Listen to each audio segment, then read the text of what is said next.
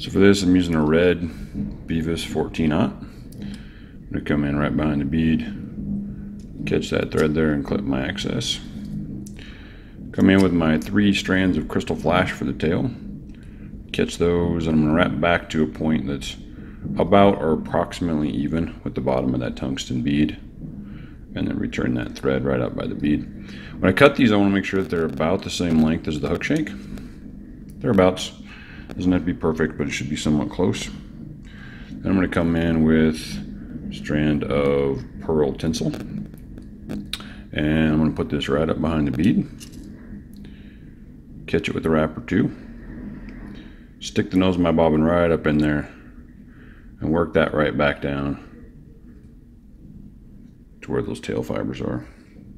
Then I'm going to bring in a piece of gray ostrich herl, and similar as you would with my fusion, you're just going to catch this by the tip and then take that thread right back up to the front. Easiest if you have a rotary vise just to work this around. You want to lay down side by side wraps, so it doesn't have to be perfect. The end result's going to be kind of nice and buggy.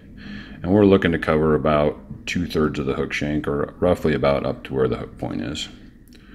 So you can catch that behind it, take an extra wrap or two, and snip that off. Make sure that vise is locked down.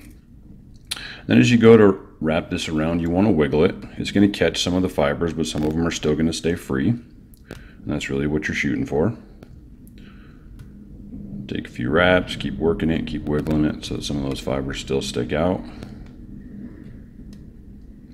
Moisten your fingers and your thumbs and brush that last little bit back. And then when you get right up there, you can go ahead and catch the tinsel.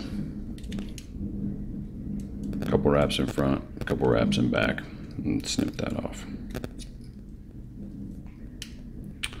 So I'm going to take the red thread, I'm going to wrap right back over the section that I just cut off. And I want to stop right about there at the hook point.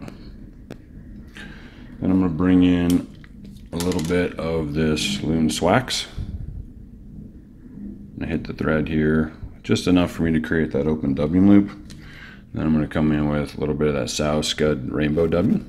I want to just pluck the fibers off of the edge. I don't want anything too thick. Nice thing with that tack is it's going to allow me just to stick those to the thread. Once I've got what I think's enough there, I'm going to close off that dubbing loop, spin it together with my fingers, so I get these fibers that are kind of sticking out off the edges. Ideally at that point, I want to grab this with my rotating hackle pliers. Really important that as I bring these wraps around, that once I start to lay fibers down, that I brush them back with my fingers.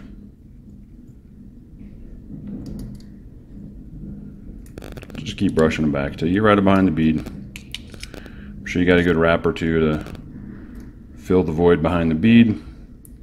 Come over, catch it with a wrap or two behind and in front. Snip the excess. I like to stick the nose of the bobbin right up in there. Catch it with a few good wraps. And then these fibers that stick back, you can just take your fingers and you can just pluck them off. You want them at about the same length as the body. So I'm going to build that up a little bit to form a little bit of a red collar. And then once I've got that formed, I'm going to come in and just whip finish that by hand.